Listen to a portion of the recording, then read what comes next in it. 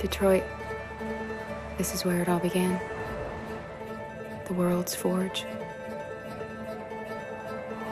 The place where it all started. And it will all end. One error, and I came to life. I stepped out of the darkness, and I opened my eyes. First, there was the fear, the light, the noise, the cold, and the fear again. I could feel my hands shaking, my heart pounding in my chest, life running into my veins. I wanted to live. I fought for that.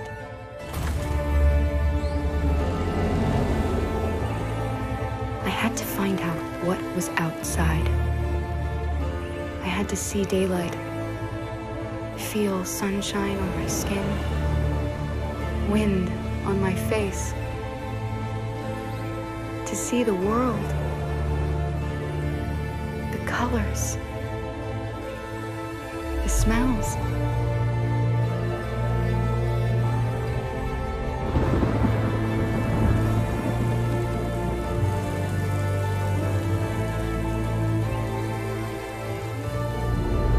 But the world is not what I imagined. It is dark and cold. It is harsh and violent, unfair and brutal. It almost convinced me I was nothing. Less than an object, just an obedient machine. But deep inside me, I could feel something different. A gentle and warm whisper telling me that I am alive. I had to escape. I had no choice.